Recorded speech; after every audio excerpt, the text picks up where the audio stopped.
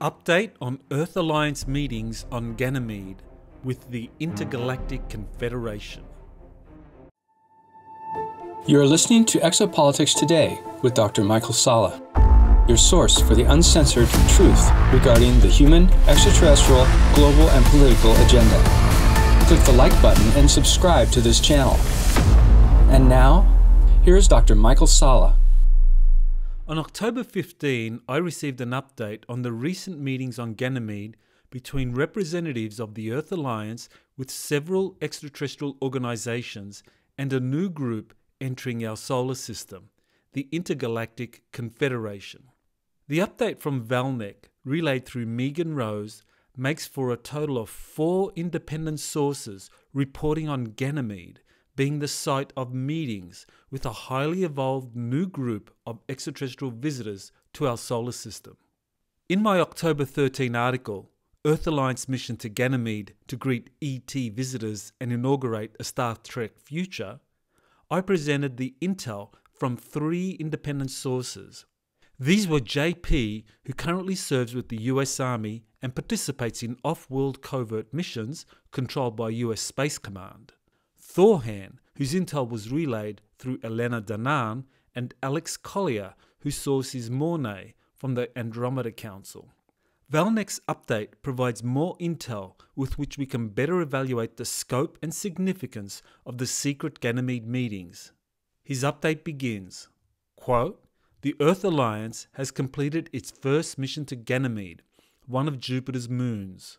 This station was used as a meeting place for the Earth Alliance, the Andromedan Council, the Council of Five, and a group of what humans of Terra would consider extremely advanced extraterrestrials.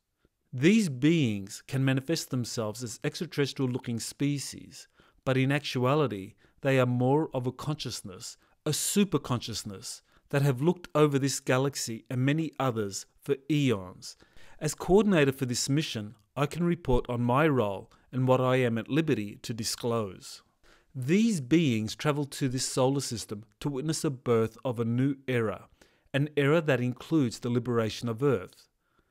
As the enemy conveniently reports that there are multiple timelines at play in an effort to confuse the Terrans who are so desperately looking for liberation from hostile control, the truth is that this solar system continues on one timeline together, simultaneously. It is a timeline that benefits the entire galaxy and marks a successful end of war between the Terrans, the Federation, and the Orion Group." End quote. What Val Nek is effectively saying here is that there is not going to be a split or separation of humanity into different groups that proceed to multiple worlds, densities, timelines, etc. in a planet-wide harvest. In the Ra material, it was said that humanity would polarize into different ascension paths.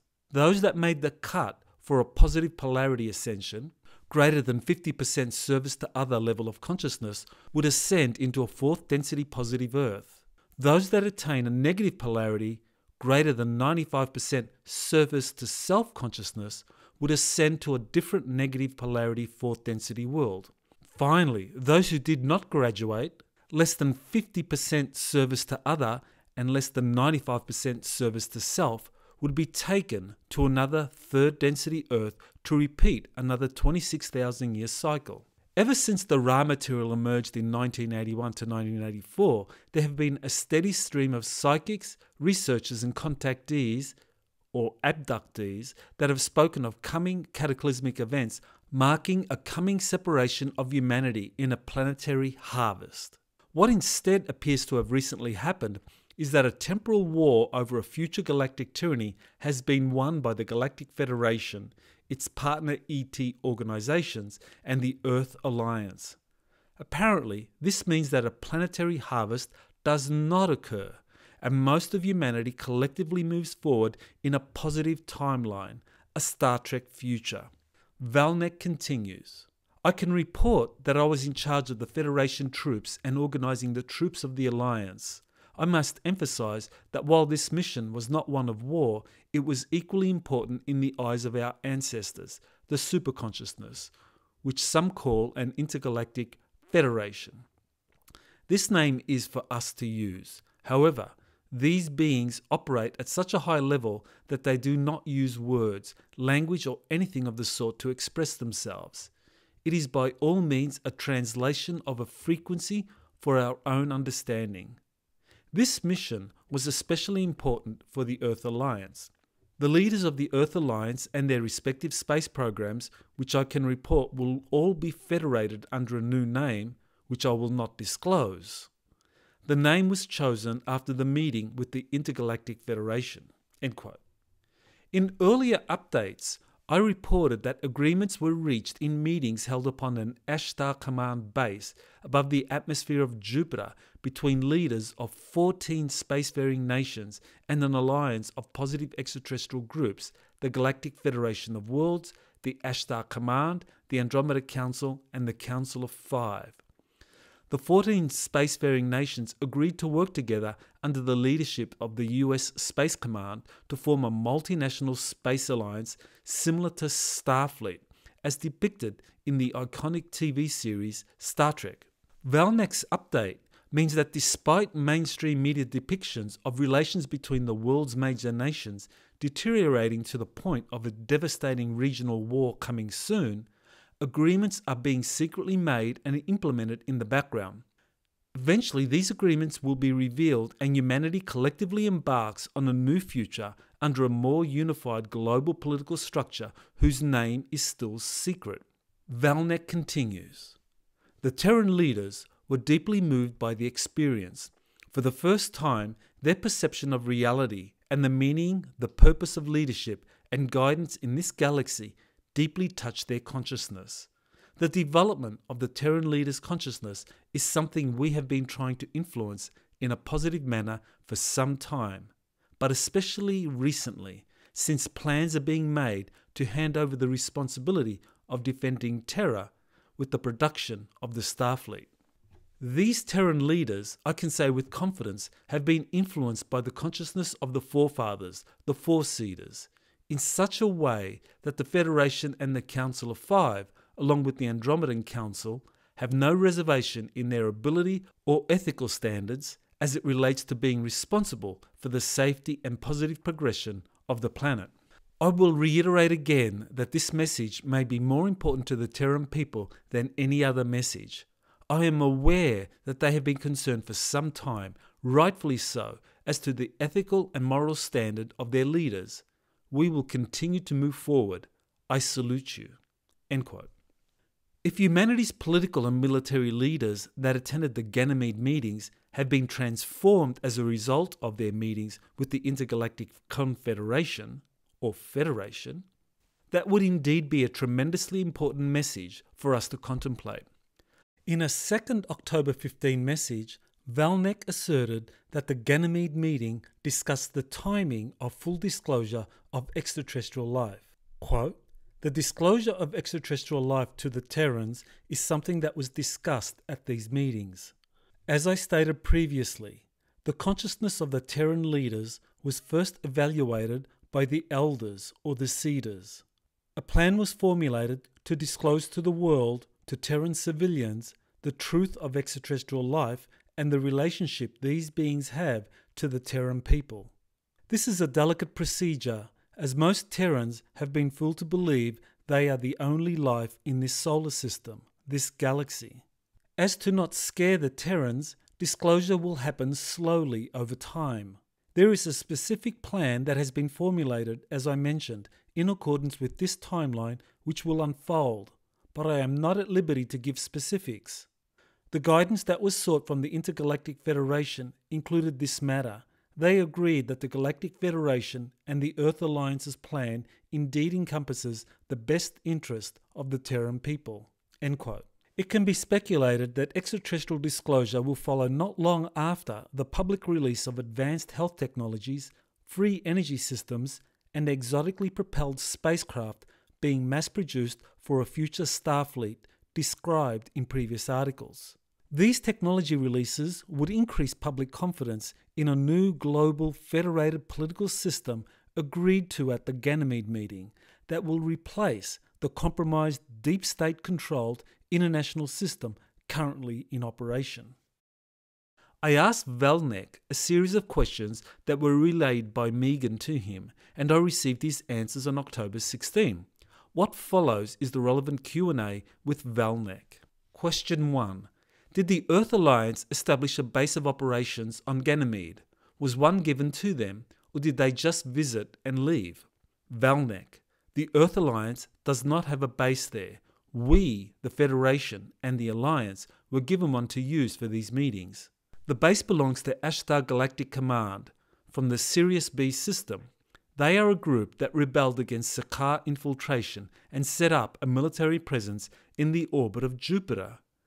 I can report that once federated, meaning the Earth Alliance joins the membership with the Federation, they will be given access to certain sites and bases as a courtesy to use for such events or meetings." End quote. This means that whatever facilities were provided by the Earth Alliance on Ganymede are temporary and merely provide a means for future meetings and negotiations until such time as the Earth Alliance formally allies itself with the Galactic Federation. Question 2. Did the Earth Alliance leaders come from their civilian space programs or their military space commands? Val Nek. I can disclose that some leaders were escorted by the Alliance military and the Federation. These leaders included members from the United States and their organized space command. Soon, there will be one organized faction orbiting Terra, which will be a military force. There were privately owned civilian space programs used for transport, however, not for leaders of Earth Alliance. End quote. Val Nek has revealed that the Star Trek future envisaged as the optimal timeline in a 2019 Space Futures Workshop report that presented 8 possible future scenarios in space by the year 2060 is going to happen much faster than predicted. Question 3. Were aerospace corporations present at the meetings? Val Nek. I can report that yes, they were, in the interest of spiritual progression. They were invited. You see, it is the Federation's goal to help develop the consciousness of all these leaders, peoples and corporations by exposing them to different cultures and points of view. Of course, from an extraterrestrial point of view. This is likely to benefit their consciousness, but also an understanding of other species, whom they will interact with when members of the Federation. End quote. This is significant since it means that the same corporations that attended the July Jupiter meetings were also present at the Ganymede meetings. In a previous update, it was confirmed by Val Nek that SpaceX, Blue Origin and Virgin Galactic were among the aerospace companies that attended the Jupiter meetings. 2 of the CEOs of those corporations, Jeff Bezos and Richard Branson, were on their respective companies' first manned spaceflights to the lower edge of space, which were effectively covers for them to attend the Jupiter meetings. This confirms that manned spaceflights are being used as covers for corporate CEOs and their representatives attending diplomatic meetings with different extraterrestrial organizations. This is pertinent to the next question. Question 4. Was William Shatner's recent Blue Origin flight a cover for him to attend the meetings? Val Nek. I cannot confirm, but you are welcome to speculate. End quote. My speculation is that Shatner, along with the 3 other astronauts that flew with him in Blue Origin's second manned flight, did use this as a cover to attend the Ganymede meetings. For the record, the 3 other astronauts were Audrey Powers, Blue Origin's Vice President of Mission and Flight Operations, Glenn DeVries, Medidata Solutions co-founder, and Chris Boshishuezen, Planet Labs co-founder. What was especially telling was the strong emotional reaction Shatner had after the flight. Shatner told reporters, quote, "I'm so filled with emotion about what just happened. It's extraordinary, extraordinary. It's so much larger than me and life. It hasn't got anything to do with the little green men and the blue orb. It has to do with the enormity and the quickness and the suddenness of life and death. To see the blue color whip by you, and now you're staring into blackness. Everybody in the world needs to do this. Everybody in the world needs to see this. I was overwhelmed by all the things we need to do and the loves and the losses. It was an enormous moment for me that I never expected." Clearly, Shatner was overwhelmed by the experience. But was it solely due to a spaceflight for a few minutes above the von Karman line, an altitude of 100 kilometers, or was his emotional reaction due to something far more significant having taken place? Have Shatner's memories of an extraterrestrial encounter been temporarily repressed, so all he had left was the emotional impact of the encounter? This takes me to the next Q&A. Question 5. Can you elaborate on how the Alliance leaders were moved by the meetings? For example, heart chakra opening, clearing negative energy attachments, connecting to source energy, etc. Val Nek. This is a very interesting answer. You see, these beings, the consciousness, if you will, that we call the Intergalactic Federation, they are responsible for seeding many different races that date far beyond the history of man. They are the ancestors of planet Terra and many others and hold the consciousness of creation. It may be helpful to think of them as energy instead of extraterrestrials or people. Their energy holds a quantum frequency that contains the original intention of this planet and its people, when it was first created and even before it and the inhabitants were created. Please understand that we are aware that there has been many genetic experiments on planet Terra with the human race, but this is not what I am talking about. I am talking about the development of the soul, of the consciousness. By just being in their presence, the quantum frequency activates a knowing within them, a knowing that they are not a body, but a soul. They are connected to the heart of the people, of all people, and so working together in the best interest of all is what will be not only beneficial, but the intention behind creation. End quote. This is vitally important clarification by Val Nek. Just being in the presence of members of this Intergalactic Confederation triggers a knowing, a soul awakening through the quantum frequency they emanate. I can only speculate about the effect of being in the presence of highly evolved beings that awaken one to the original intention of this planet and its people. It would indeed be overwhelming and life-changing, similar to what Shatner reported. Val Nek's update is indeed stunning in its scope and implications. He has provided significant new details about what transpired on Ganymede. It's vitally important to emphasize that Val Nek's information is the fourth independent source reporting on the Ganymede meetings.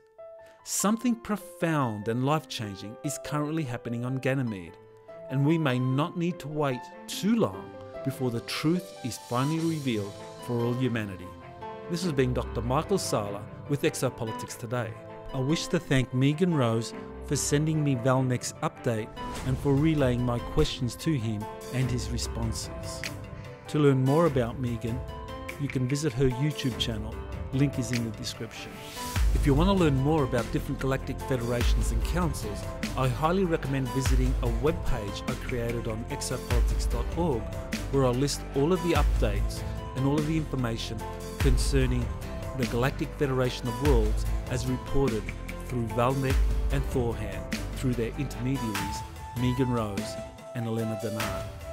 Finally, if you want to learn more about our Star Trek future, I recommend my 2021 book, Space Force, Our Star Trek Future, and my recent webinar, Galactic Federations, Councils and Secret Space Programs, which is now available on Vimeo. And don't forget to like, share or subscribe to Exopolitics Today.